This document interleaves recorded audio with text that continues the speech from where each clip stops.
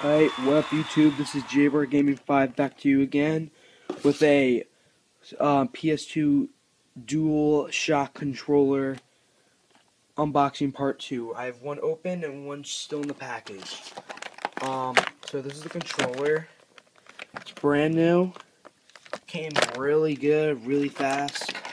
Got them from Amazon for a pretty high price, but it's definitely worth it because these are good controllers.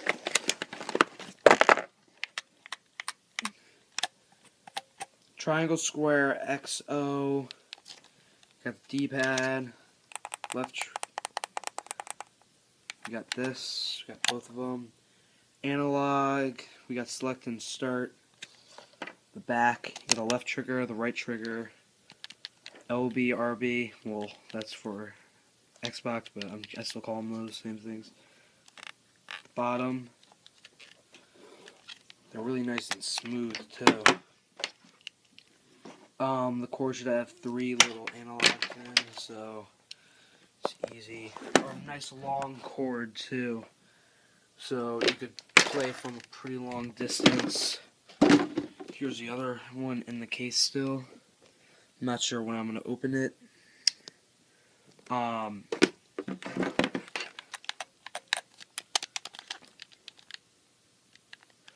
Yeah, the dual shock right there. It says it in blue. I don't know if you can see it.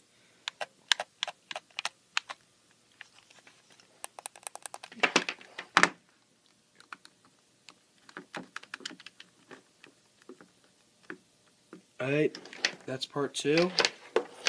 I'm gonna give you some gameplay with these bad boys in probably Friday because I don't get Budokai 2 Tenkaichi until then. And I can't really do any Dragon Universe then for Budokai 2 Tenkaichi because I don't have a memory card yet. Without the memory card, I can't really play the game without saving. I might do a little dueling gameplay, but we're not sure yet. So that's the controllers, the box, what they came in. Very good. It was a really fast order. They came in like perfect condition. I would suggest ordering new ones instead of used because it's kind of weird thinking about someone using a controller that you're holding right now. So yeah, that's it. I suggest you get a PS2 and play one of the best Dragon Ball Z games ever made, Budokai 2 Tenkaichi. So buy, like, do whatever you want to this. Comment, suggest stuff for me. Yep, so adios, YouTubers.